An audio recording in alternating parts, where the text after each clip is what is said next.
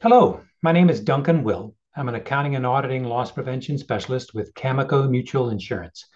I'm here to talk to you about documentation. I'll tell you, it's like the best risk management advice you can follow is clearly document what you've done. It's your get out of jail free card. Basically, your problem is that the public out there, the people that are going to be sitting in a jury box, believe that CPAs are scribes and that we write everything down. So if there is a disagreement as to what was done, said, what was the agreed upon, ding, ding, ding, there's the problem for you as the CPA. If you haven't memorialized it, the benefit of the doubt will go to the party that is alleging that you didn't do the right thing or you didn't do what you said you were going to be doing. So, yeah, this is the power of documentation. First off, Sally. I came into public accounting in 1979, and Sally, I think, was born in 1979. Well, Sally passed away during COVID. Do not use Sally as part of your documentation regimen because what is the same as last year doesn't give you the comfort it might well have in the past. So please take this out of your acronyms that you use in memorializing things. Also, and I have borrowed this from the AICPA's Auditing Standards Board and or just AICPA period, but this sort of timeline here was developed by the AICPA, I think in particular the Auditing Standards Board, in coming up with the implementation of the new quality management standards. And I say new because they're newly issued and not even newly issued. They're over a year old. It was May of 2022 that these came out.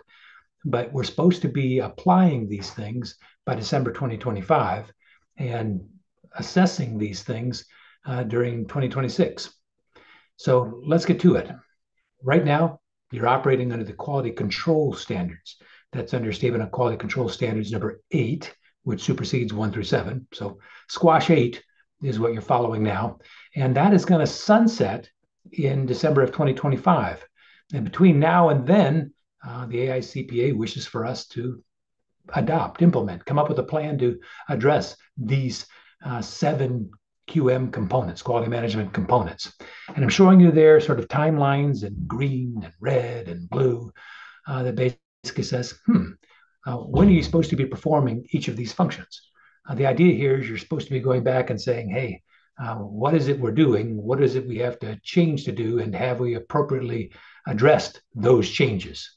And what is really predicate for this is that, yeah, we're supposed to be doing this like we do on our auditing standards on a risk assessment basis. So, what is the risk that you are not going to be putting out something that complies with the standards? Assess those risks, see what you've been doing up until now, do those adequately address it? Brainstorm with everybody. I'm going to encourage you to come up with a quality management czar within your firm to be the one that runs point on all this.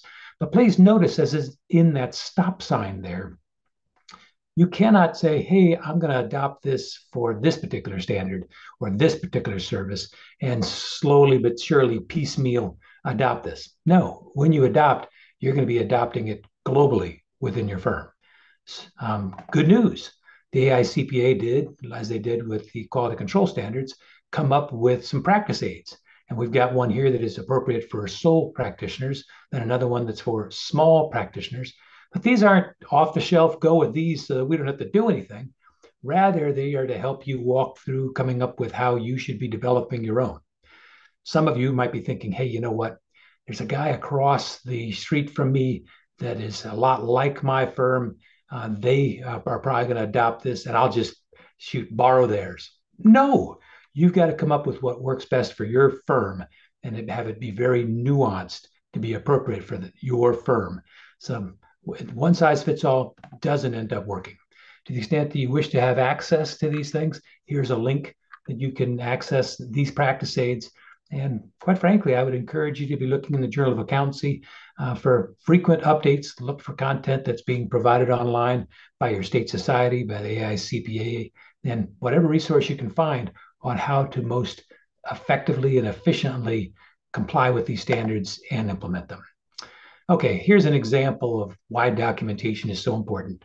Admittedly, this predated most recent guidance out there but it was something that was from the Camico's claims history out here. A CPA compiled financial statements for a client for 10 years.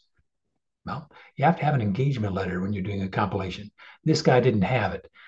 Basically, there was a theft. The party that got the client that got impacted turned around and said, whoa, whoa, whoa, CPA, you're the one that's responsible for this. I thought that you should be addressing this. The CPA was trying to defend themselves by saying, no, no, no, no. On a compilation, we provide nothing in the way of assurance. What evidence do you have that that's really what you were doing and they understood the service? Unless you have an engagement letter that clearly articulates your responsibilities and their responsibilities, and those responsibilities mirror those required by professional standards. In this case, the statement on standards for accounting and review services. Yeah, you've got a problem. So have an engagement letter and clearly articulate what you need to be doing. Okay, when documenting, also understand that whatever it is you've documented may very well be what is being used as Exhibit A, B, or C by the prosecution in coming up with charges against you.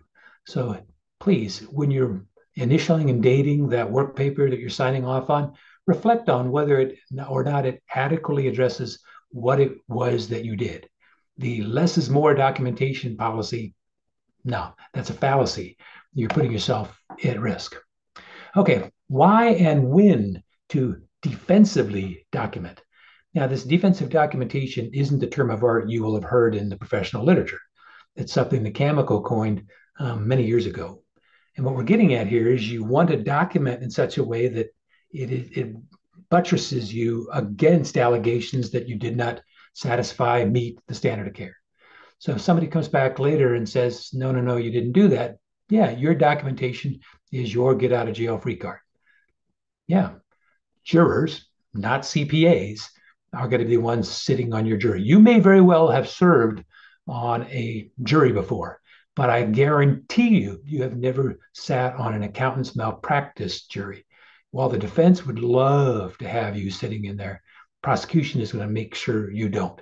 So if you have any doubt that what you're doing is something that should be documented or that you would be better off coming up with greater documentation, please satisfy that. Please know that unlike peer reviewers that would say, no, no, no, lack of documentation doesn't mean you didn't comply with the standards. It just means that you have poor documentation, ding, ding, ding.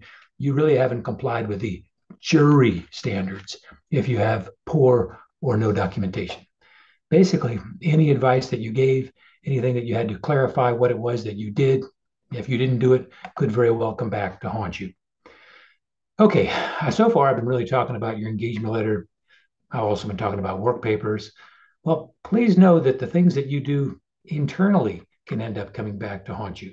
Where you're doing an MS Teams chat with somebody, you're texting to somebody, emails to clients or internally within the office. Yeah, all of those are discoverable. So treat them as if they would be something that would be presented at trial against you. To the extent that you're going to be able to provide it as a defense, God bless, you did the right thing. But to the extent that it is incriminating, you really got to be careful about that. Okay, levels of documentation. Yeah, internal documentation. These are your work papers. These are the checklists that you had for doing all this work, the correspondence that you had with a client. That's wonderful to have. Your emails with them, a confirming letter. What am I talking about here? This is when you communicate with them and get them to write a communication back to you confirming something, or vice versa. Merely stating it to them isn't sufficient if they can later allege that they misunderstood what you meant. No, get something back in writing from them. And that's what I'm talking about as a confirming letter. Okay? Okay, so when is this documentation vital? Sadly, you're not going to know until 7 months after the fact what ended up being vital to you. So whenever you're coming up with the scope of the engagement, articulate it, put it in writing to the extent that it's going to be modified. So the client comes to you and asks you to do something over and above what you agreed to in your engagement letter, spell that out. Do you have to have a new engagement letter? No, not necessarily. But I'd have something in an email to them clearly articulating that hey, you have asked us to do X, Y, and Z in addition to the engagement Z, X, which we were going to be doing. and we have agreed to do that. What we will require from you is A, B, and C before we do that. And assuming you get us A, B, and C, will be done by whatever date. Yeah, that's the kind of stuff I'm talking about. So they can't come back later and allege, well, you promised you'd have it all done by January 13th. Huh? I never wrote that down. Well, that's what you told me. Yeah, this is where you get in trouble. The he said, she said moment doesn't work to your favor. So to the extent that you've got bad facts on a tax situation, yeah, to the extent you're giving advice to them on how to address these things, recognize that they will often hear what they wish to hear. So you've got to clearly articulate the bad news and or the limited scope of the advice that you're giving to them. Another one is when disengaging. Now, some of you are going to say, hey, wait, I rarely disengage from my clients, and occasionally my clients disengage me. I want you to document the disengagement when your clients disengage you. Whenever this relationship concludes, you want to have evidence in your work records that you have communicated to them, spelling out that you are aware that you stop work as of a particular date and what actions they need to be taking on what was left open. More on that later. A client has an elevated malpractice risk, ding, ding, ding. When they do, wait a minute, do I really want to be doing this? Document what those risks are, how you've addressed those risks, and what steps you've ended up taking, whether to expand the scope of your services or decline or limit the scope of your services. And the last one is, yeah, document when you decide that this thing is getting a little bit too risky and you're thinking of getting out of Dodge. Now, I put in here, wait a minute, this is a whole bunch riskier, get paid for it. That isn't my preference. My preference is, gosh, it's gotten a heck of a lot riskier. Make it so it's not risky either by disengaging or limiting your scope. Getting paid more for the risk you're accepting is not a panacea. Okay, so what is good documentation? There are 5 essential components here to it.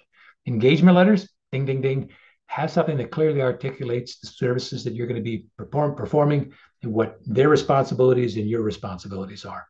Document what you've done throughout the engagement. Document whenever this relationship ends, the terms of doing so, and as of the date it's going to be. Non-engagement letters. Some of you have never heard of that.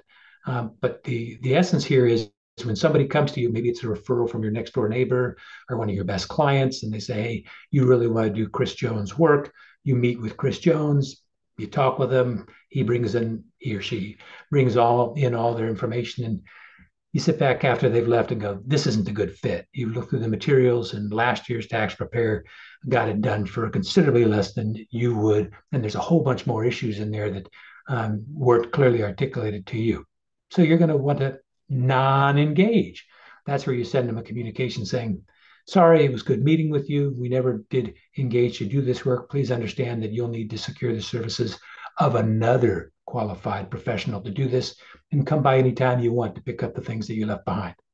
By the way, the advice I gave you is not something that you can be relying upon because, yeah, we never formally completed our services related to that. Also, this last one, interactions. To the extent that you have telephone conversations, meetings with clients, I want you to memorialize your understanding of what happened. Who was there? What was discussed? What action items came out of it? And yeah, who was responsible for each of those action items?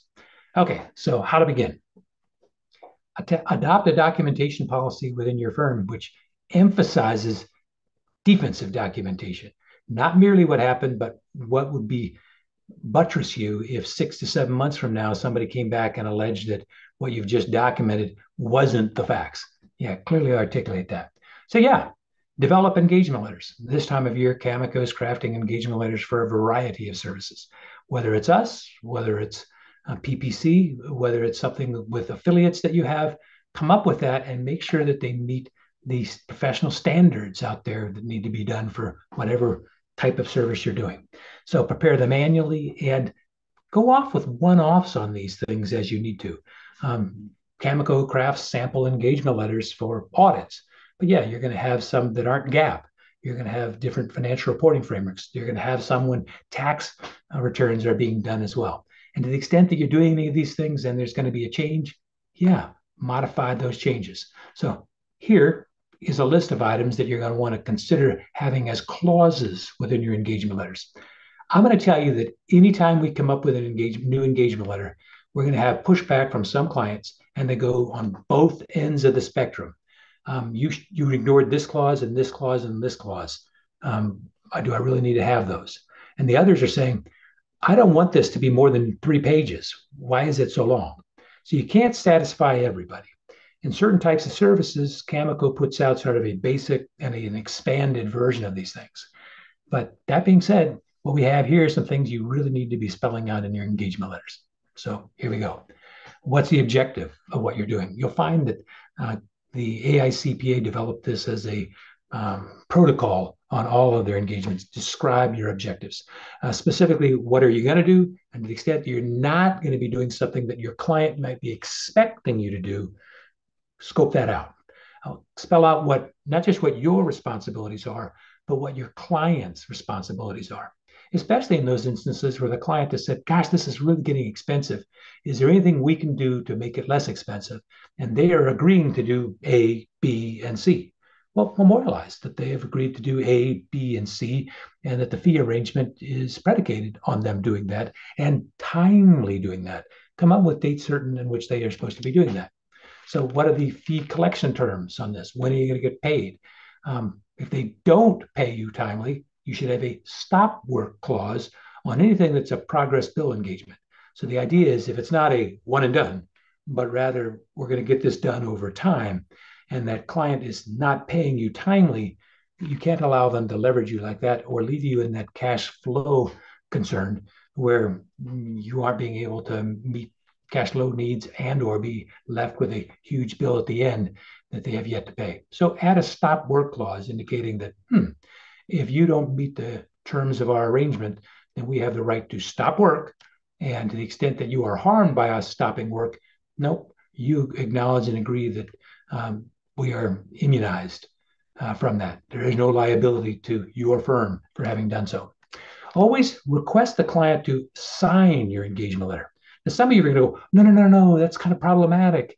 What we'd rather have is a unilateral engagement letter that says, hey, to the extent that you give us the information to prepare your tax return, that's sufficient to understand that you have accepted the terms of this agreement. Can you do that? Yes. Is that as good as having the client sign that engagement letter? No. And to the extent that even if you do have that clause in there, I would still strongly encourage you to request that they sign that engagement letter and leave that not as the default, but as a back door if they don't end up doing it. Always make sure that the requirements of professional standards are met. So have sort of a checklist of this clause, this clause, this clause is there, etc. Where on financial statement engagements, there can be problems when it comes to supplemental information. What the responsibility is for the statement of cash flows. What's the responsibility? Are there going to be disclosures? Has client elected to omit substantially all disclosures? Okay, and then down here at the bottom, we're talking about disputes. To the extent that there's a dispute, whether it be fee or otherwise, you should address how that's going to be handled. Some practitioners leave that blank as to what mediation company they're going to be using. I think that's a mistake. You should be specifying which mediation company you're going to be using, mediator, and you should have a different arrangement for fee disputes than other disputes. The idea here is to the extent that CPAs might not be paid, and to the extent that there is a fee dispute, you don't want to be in a position where you would wish to sue to collect those outstanding fees. Why? Because if you do, it can trigger a countersuit. Camico has found that these countersuits often cost the CPA much more than the fees that they're owed. So come up with an arrangement so you don't have to sue, so that avoid the possibility of a countersuit by going with a binding arbitration clause for fee disputes. More on that later. So what to avoid in engagement letters? Don't put marketing information in there. Don't be trying to suggest that you are the best CPA in whatever community you're in, that we're sure that we will meet or exceed your needs. That is not for a part of the engagement letter, which is a contract. Anything that's all-encompassing language should be left out of it. So absolutes, anything exhaustive, every, things like that, get them out of your engagement letter. Unsigned unilateral letters, I don't like them. You can do them, but I would strongly discourage you from doing so. And use of terms that could be misinterpreted. So don't use the word examine unless it's on a test engagement. Use review if indeed it is a review engagement under the SARS, or for that matter, under the attestation standards. And evergreen letters. What's an evergreen letter? An evergreen letter is one that says, we're going to continue doing these services for you until either you disengage us or we disengage you. Why is this problematic? Well, it turns out that it's best to end up having a refresher on what the scope and limits are of your duties, what their responsibilities are, et cetera. And more importantly, the statute of limitations doesn't begin to run until your services are concluded. So if you've got an evergreen letter, you could have been doing this work for them for 4 years, and the statute of limitations hasn't begun because your deliverable hasn't been finished. So yeah, Camico strongly discourages people from using evergreen letters unless they're going to go ahead and add some language in there that says every deliverable is once we've sent it to you. That's when the deliverable begins. Okay, step 2, document wisely. Now, some of you are looking at this person and saying, why has Duncan got that person pointing a finger there? Well, it dates me, but before I came into public accounting, there was a television show called Welcome Back, Kotter. And the guy you're looking at here is the actor John Travolta. Now, he played a guy named Vinnie Barbarino, which was a high school student that he kept defending himself, trying not to be pinned in a corner and saying, what, who, what, yeah, and sort of claiming ignorance. You got to answer all those questions that Vinnie would have been posing out there: the who, what, where, when, why, how. That's the kind of stuff that you want to end up being documented. So come up with standardized forms to do so. Some of you still like paper. Some of you are embracing the electronic age and going paperless.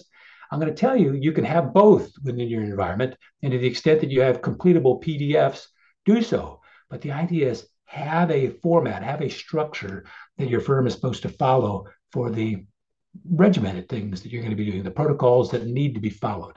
Make sure that those are accessible. So you don't want to go, oh, darn it, I just finished a telephone call with somebody. What's the format I'm supposed to be using? Where would I find that? You're having to go to the file room. No, you should have something accessible if it's paperless up on your network, to the extent that it's a document. A pad of paper would be used, and I would encourage you to have that a different color than other paper so that you can really find that. And make it so that it's second nature to do these. I'm going to tell you that when I am speaking to policyholders, as I will be this afternoon, I end up talking to them and listening to them and memorializing what they're talking about, typing away on my keyboard. My problem is that when I'm talking, I'm unable to type and talk at the same time. So yeah, you want to make it second nature that you're doing this, and you need to be doing it contemporaneously. Okay, here are the things that you really need to be documenting. All significant client interactions, even if they happen at the grocery store, at the golf course, at the movie theater. I had a former managing partner that went to the beach, came for a week and came back, and he was outraged because a client basically put his towel next to him every day and pumped him on tax issues. And he came back and said, this was the first time I've ever been able to bill a vacation, but I am definitely going to be doing it. So yeah, to the extent that you're having these interactions, memorialize them. You speak to somebody on the golf course while walking 18 holes or at the 19th hole, and they are asking you what are the implications of a considered sale they're doing. Does it qualify for this kind of treatment or that kind of treatment? Spell it out. When you get back to the office, write up a memo on that, send it off to them, indicate that, hey, I gave you some advice on this, but I hadn't completed the research. If you are actually contemplating having a transaction based on this, allow us to formally complete our research on that. So they don't go off half-cocked based on what you shared with them, but you hadn't done the robust research on, and later blame you for having missed something that ended up being integral to what was being done. So make it a habit, document as soon as possible, so meaning contemporaneously. I will tell you that when I'm on these calls with policyholders, I will hang up the phone, finish writing up my notes, be posting that, and it's somewhere in that process I realized, here's something else I should have told them. If I waited till the end of the day to do this, it wouldn't be as fresh. I'd miss out on some issues. and I might not get the opportunity to call them back to clarify what I had meant. Document the facts. What I'm talking about here is don't add color to it. This is what comes back to haunt you. I just don't trust that person. This guy is an idiot. This gal is new and probably needs some handholding. That's the kind of stuff that could end up being used against you down the road if you don't actually fulfill that. So that's the kind of stuff you got to be careful about what you document. Facts, yes. Color, no. And always document your reasoning for what you've chosen to do or not to do that could be brought into question later. Okay, disengaging. Yeah, I will tell you that if everybody that's listening to this were to come up with a list of how many disengagement letters they've authored, I would tell you that I participated in more than all of you combined during my career. Before coming to Camico, I would have probably like you. But since coming to Camico, this is something that I've embraced doing, and we get to do a lot for our policyholders. I'm not saying that I author them for our policyholders. No, I typically share multiple with them, tell them which one might be the best foundation for their letter. And then I encourage them to send it back to me in Microsoft Word format so I can turn on the track changes feature and offer my suggestions on that. Why do I want them to be the one that writes it? It's cathartic to do so. Yeah, I want CPAs to do this themselves and they can get their blood boiling and get it out of their system. Yeah, if that client is somebody that you're just glad to be done with, you can use those words. I think you're a low life scumbag and I hope you die. Yeah, you want somebody to proof that before you end up sending that out. I would likely strike that. In fact, likely is wrong. I would absolutely strike that because you want it to be the last communication you have with that client. So, when are you going to be disengaging? When the client's acting unethically, when they're being aggressive and pushing you around, trying to get you to do something you don't think is right. They're not taking your advice. If you keep advising them to do something and they do something else, you advise them something else and they do something else.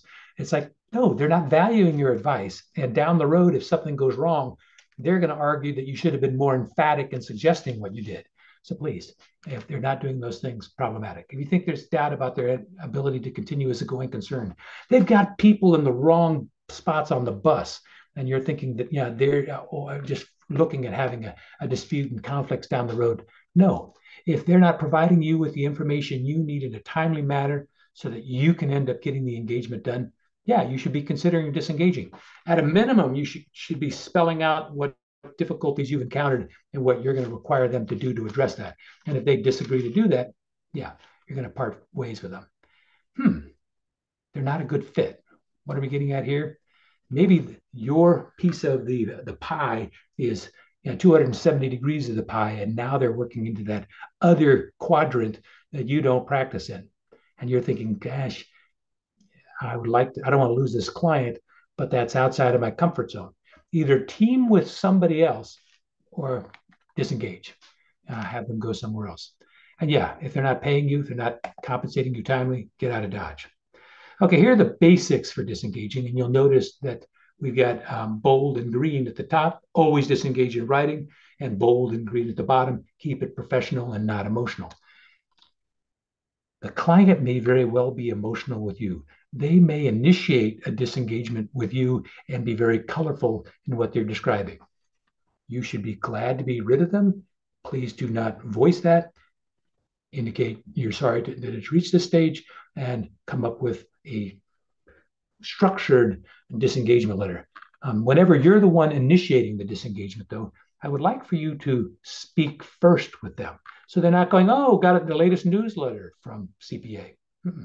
You want to speak with them and say, hey, we decided to go in another direction. And you don't have to articulate the specifics as to why, but you better have some reason, whether it's just, gosh, we have so much work to do and there's outsourcing that we're going to be considering doing, but we still don't have enough services. And we had to look very critically at our client base and deciding which way to go. And unfortunately, we decided to part ways with you. State clearly the last date of service, the status of the work. Hey, here are the 3 things that we still had going. Come up with a list of that. Here are the things that my successor is going to be needing to take on. Spell those things out. What the due dates for all these things are. Why? This is even when the client has disengaged you. I want you to provide them with this recipe for success for your successor. Why? Because when the successor blows it, your client and the successor is going to say, hey, it's not my fault. It was that predecessor for not telling us that. If you're owed something, you have something in WIP or outstanding invoices, spell those out as well. That, yeah, these are the things that you guys need to be addressing and getting back to paying us on.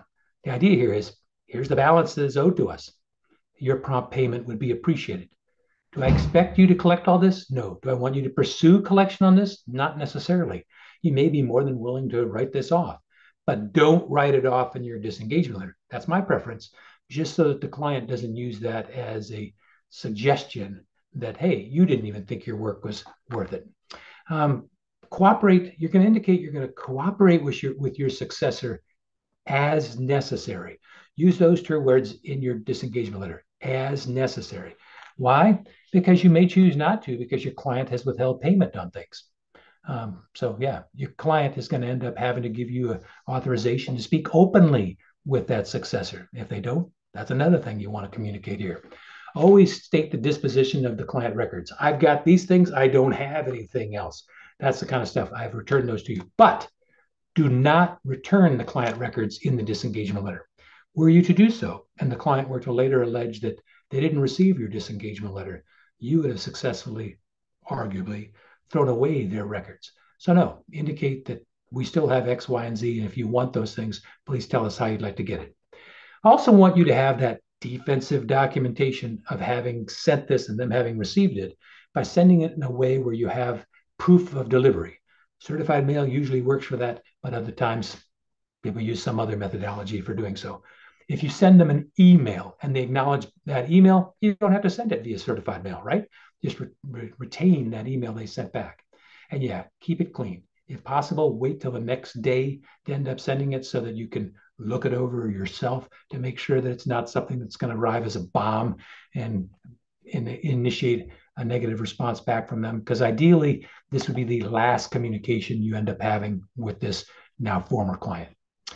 Okay, when do you not wish to disengage? Anytime close to a deadline. To the extent that you do that, the client could argue that you didn't provide them with ample time to secure the services for another qualified professional. Hey, if you end up disengaging, it's likely you're not going to end up being paid. So recognize that. So a lot of CPAs struggle with this because, gosh, I don't want to disengage now because they owe us this money. I want them to pay me that and then I'll disengage. The problem is that as it gets closer and closer to the next deadline, you may be tripped into doing work beyond what you wish to do.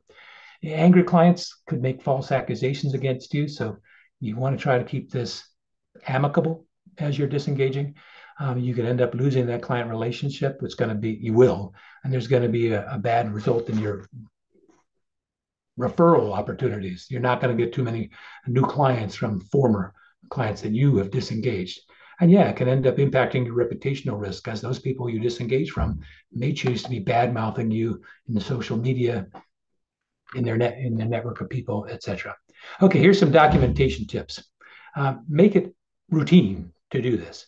Engagement letters, have them for all engagement letters, any changes in engagement letters, every disengagement you do, you're going to want to have these things in writing. Yeah, you can talk to these people about it, but then ultimately put it in writing. Come up with standard formats for these things, even disengagement letters. Camico's got into the teens of sample disengagement letters, but no one of those is good off the shelf. You have to end up modifying them to suit. Anytime you provide oral advice to somebody, follow up with an email or a letter that specifies what it was you said so that you've communicated, not so that it could be understood, but rather so it could not be misunderstood. And basically, when you're going to be doing an engagement letter or a proposal on somebody, offer them everything under the sun, but only document and engage for what they've agreed to have you do. Anytime there's a conflict, yeah, you're going to want to get a written conflict of interest acknowledgement waiver back from them that they are fine with you doing this. Please know that the AICPA Code of Conduct does not require these waivers to be in writing. Treasury Circular 230 does, and that is the best practice to follow. Okay, I mentioned non-engagement before, but these are the things that you're going to want to have in a non-engagement letter. Thanking them for their interest in you. Hey, they really wanted to come with you, show your appreciation.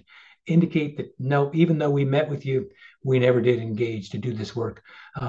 and basically spell out that you're not going to be doing the work, and any discussions that you had were never finalized, and actually strongly encourage them to secure the services of another qualified tax professional or whatever services you are being asked to perform. Okay, memorialize client interactions.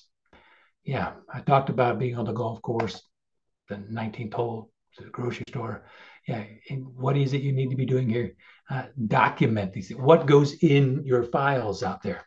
Anything you created, sent, received for any attest engagement, you better retain.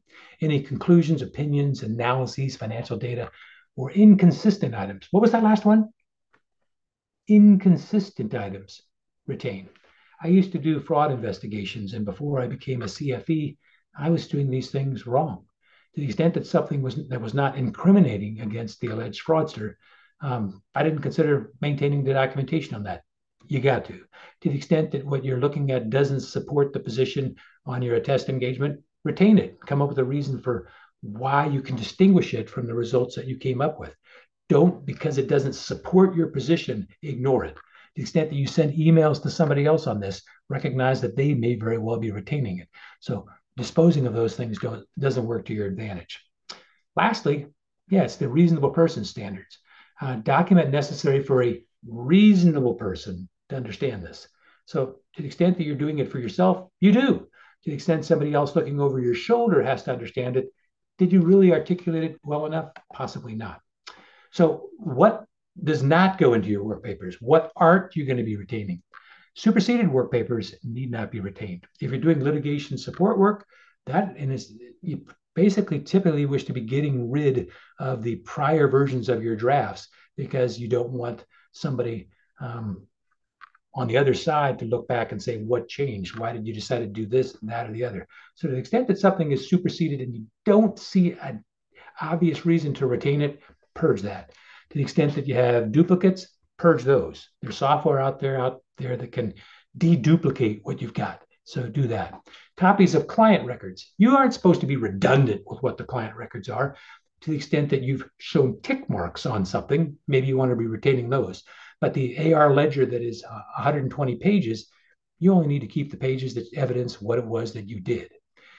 In a prior life, when I was doing review notes, I was looking over engagements, I was tempted to retain my review notes. I quickly figured out not a good habit to have. Why? Even though it would inform future work that I was doing, future reviews that I was doing, to make sure that I was addressing issues that needed to be addressed, or at least I'd addressed on similar engagements in the past, it's problematic to retain those. Why? Because if you do, it's a roadmap for plaintiff's counsel coming back later to allege that you did not meet the standards of care. And look at how inept you were. Look at all these mistakes you made or a colleague had made. So get rid of those review notes. To-do lists. Anything that you've completed on the to-do list, bye-bye, wave goodbye to those. And voicemail messages. You don't need to be retaining all of those. So purge those over time. Ding, ding, ding. If it turns out that some of those are evidence you need to have as defensive documentation, retain those. Those electronic files should become part of your permanent file and or your work papers. Here's some other helpful hints out there. Make documentation a good habit. You're going to document, just make it a habit of doing it. Anytime there's a significant interaction with your clients, memorialize those. Always document contemporaneously. Again, bringing it back to me. That call I've just done with a policyholder, I'm memorializing that before I pick up that phone is ringing because my admin people have figured out I've hung up the phone and I can take another call. I can't until I finish the paperwork on that one. Document only the facts, and yeah, document using the appropriate level. You're not going to do that via text much, but every once in a while, that might be sufficient. A letter is stronger than a text, which is bigger than MS Teams, etc. So to the extent that something is more significant, go up that list of hierarchy there. Okay, your record retention and destruction policy. How long are you going to hold on to these things? I don't address it here, but to the extent that you're performing attest services, I'm going to want you to spell out in that engagement letter, for that matter, in your portal agreement, that you're not going to be retaining these things beyond 60 days that are the client's records. They need to be retaining whatever you provide back to them so that you can avoid having that hosting interpretation implication here. Because to the extent that you basically their filing cabinet. They never have to retain these things once they've given them to you. You've impaired your independence.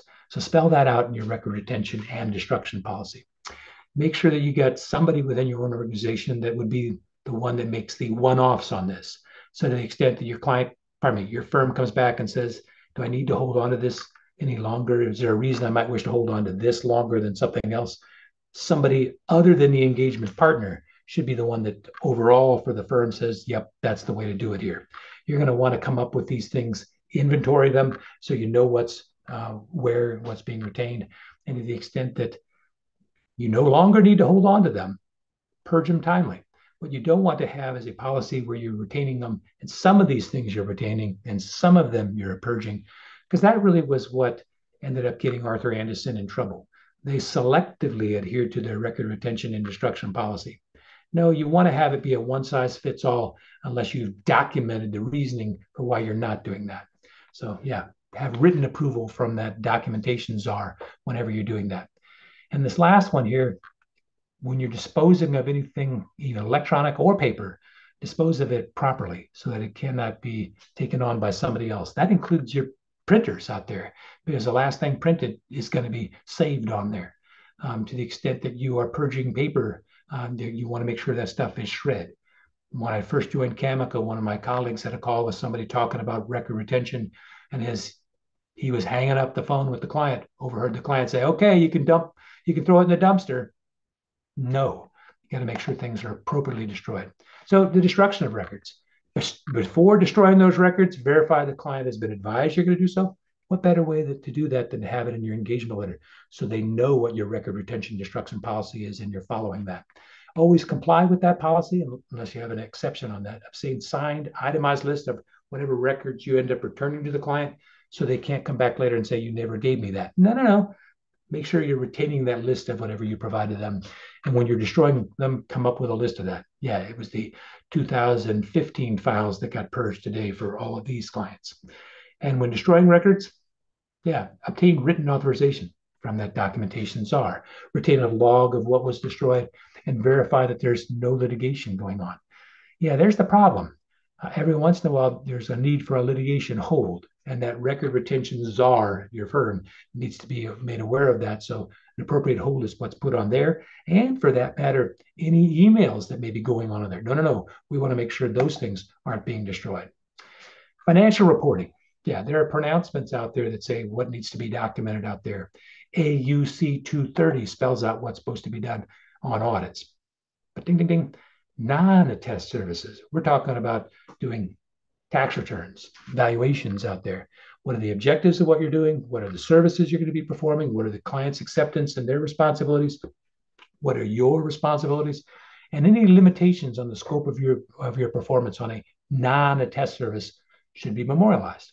So yeah, you should have an engagement letter for that. This is particularly important when you're performing attest services for a client. Okay, let's get into the definitions. An attest is one that independence is required. A non-attest service is one when independence is not required.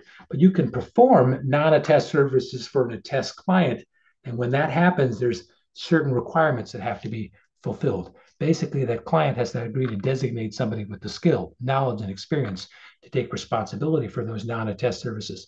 Otherwise, the firm performing the attest services would be impairing their independence by not having them do that.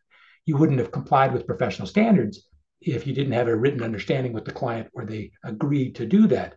You would impair your independence if they didn't fulfill that obligation. Okay, some tax loss prevention best practices. Follow FIRAC, facts, issues, research, analysis, conclusion.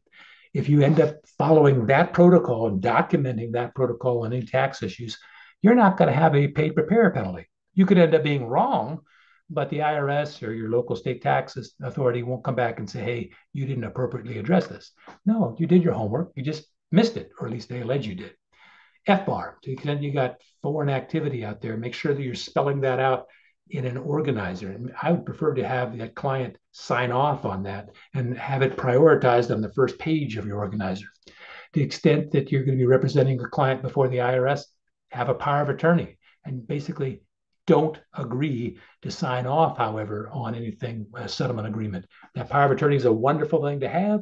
You need to have it to represent them before the IRS, for that matter, representing your clients before the Department of Labor. You should have that, but don't be the one that ends up signing that settlement agreement. Engagement letters, have them, sign them, make sure they sign them. Consider having, if you're doing an extension, let's fast forward to next year, the April 15th due dates are right around the corner. You're rushing to get all these extensions done. To the extent that it's a significant client, to the extent that there's ample time to get this extension done and get some feedback with your client, send off to your client what these significant items were that you considered in that extension. So if it turns out there were some that they're aware of that you're not, they can bring them to your attention so that you're not put in that predicament where, sorry, you put us on extension, but you didn't have enough paid in, and now there's an underpayment penalty. Whenever there is a significant issue out there, inform your clients of the issue, advise them of what you think that they should be doing, and thirdly, get their written consent back on what they decide to do. Under the SASs and the SARs, recognize that must and should have similar meanings but different. Whenever the standards say that a CPA must do something, they must. To the extent that they should do something, that's presumed to be presumptively mandatory. So you must do it unless you memorialize in writing why it was okay for you not to end up doing that. Okay, audit documentation, what do you have to retain? Findings, actions, discussions, responses, conclusions. All those things you end up needing to memorialize in your audit work papers. To the extent that you do that, you got to do it so that an experienced auditor would understand what you did. Remember, these work papers aren't what you're going to be providing to the client. It's going to be provided to document what you've done, so your peer reviewer is going to end up understanding it. So yeah, the nature, timing of the procedures you've done, the results, the evidence, the conclusions, and all these things reconcile back to the financial statements. This is something that you're going to look at and flinch. Okay, audits. Within 60 days, you have to have documented, 60 days after issuing your report, you have to document all these things in your files. And people talk about these being locked down. I want you to understand that you cannot delete anything after 60 days that's in there, but you can go in and contemporaneously date something to append to what's there. Yes, you can do that. And that's something I would encourage you to do if your engagement gets called by the Department of Labor to look at it. Have somebody else that's going to be look at those records before you send it off to the DOL rep for that inspection.